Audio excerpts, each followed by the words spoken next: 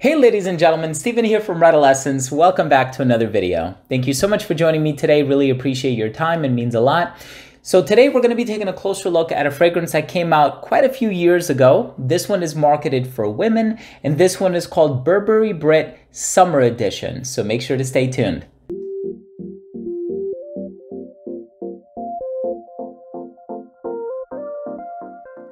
Before I begin this fragrance review slash perfume review on Burberry Brit Summer Edition, and this is a fragrance for women, I do want to mention that if you are a fan of fragrance related content, if you like fragrance reviews here on YouTube, but also top 10 videos, giveaways, unboxing, special guests, and more, please do consider supporting this channel by subscribing to it. All you have to do is click on that red button in the corner. And of course, while you're at it, please be sure to enable notifications by clicking on the bell icon.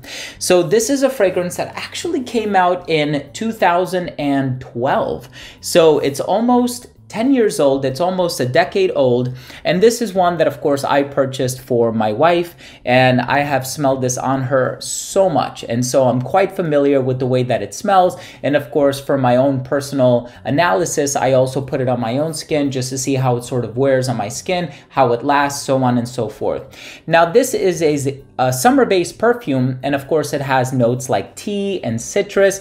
There's a little bit of pear in the opening as well to sort of create this effervescent vibe in the opening. And then you also have almond and mahogany in there. Now the almond and the peony really rests at the heart of this fragrance, and almond is one of my favorite ingredients. And so of course I was really excited to pick this fragrance up when I did, as my wife has been wearing it for many years now. I'm excited to give you my thoughts on this fragrance, but let's start things off with the presentation.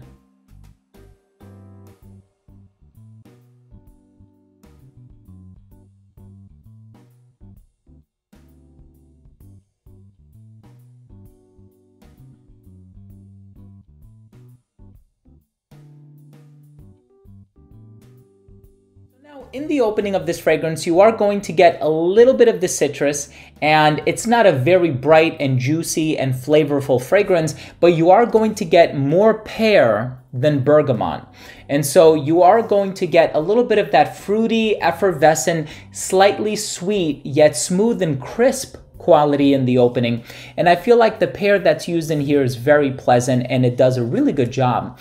Now, I of course don't find the pear to be as strong as it's found in some other fragrances like Jimmy Choo for her, where the bottle kind of looks like a grenade. That has a very strong pear note in it. That fragrance was composed by Olivier Polge. Very fantastic fragrance. I mean, I personally really enjoyed the realistic nature of the pear. It's very youthful and flirtatious. This one is a little bit more smooth. It's a little bit more elegant, and I think it has more of a floral finesse about it. So you have the peony that's in the heart, and I'm familiar with peony as it's found in fragrances like Fleur Narcotique by Ex Nihilo, or even Delina by Parfum de Marly. But I really think the note in this fragrance that shines the most is the tea. There's this smooth element about the fragrance. The almond is kind of in the background.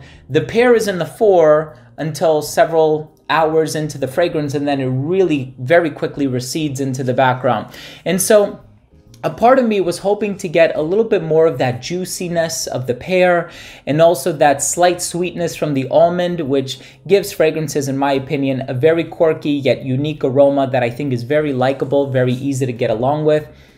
And then in terms of the woods that are in the base, they're very smooth and subtle. Nothing really pops out at you. And, you know, as much as I kind of wished that the pear were a little bit stronger, so it would have been a little bit more fruity, a little bit more crisp and refreshing, I can see how the tea vibe is contributing to the fact that this is a flanker designed for summertime wear. And so as far as what the company Burberry was going for, I think they hit the nail on the head. But as far as it would have catered to my own personal preferences, I personally would have preferred to see the almond be a little stronger, and also the pear be a little stronger. The peony, I think, is used in the right amount of balance. I don't think it should have been any stronger or weaker, and I think it complements the tea note in the opening very well. But I personally, like I said, would have loved to smell more of that peony and that almond. But nevertheless, I think it's a pleasant fragrance. My wife loves wearing it. It's not my favorite to smell on her, and I know this one is becoming a little bit harder to find now. Believe it or not, I went on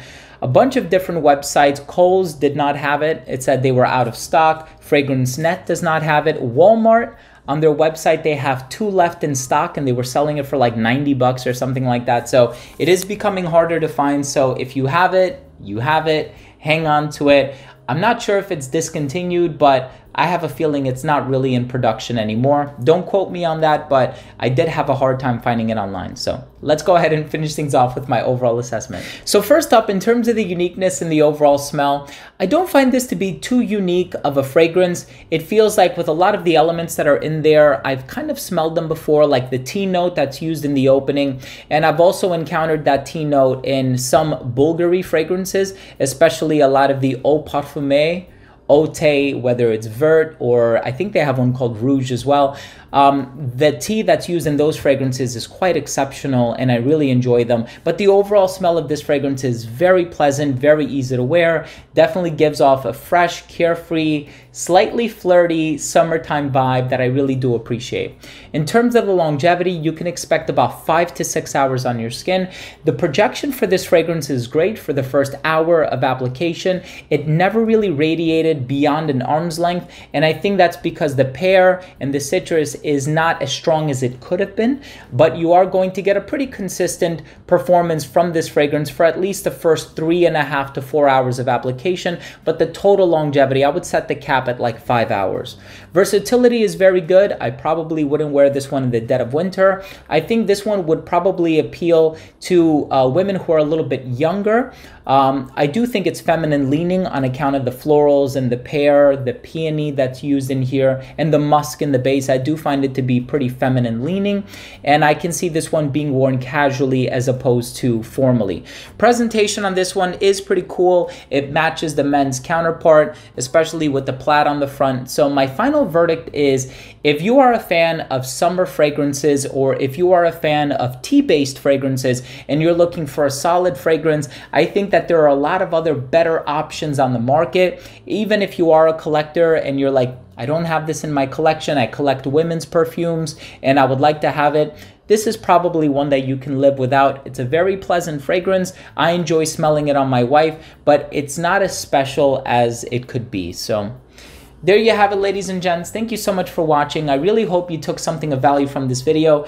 If you do own, or if you've tried Burberry Brit Summer Edition for women, let me know what you think. Leave a comment down below.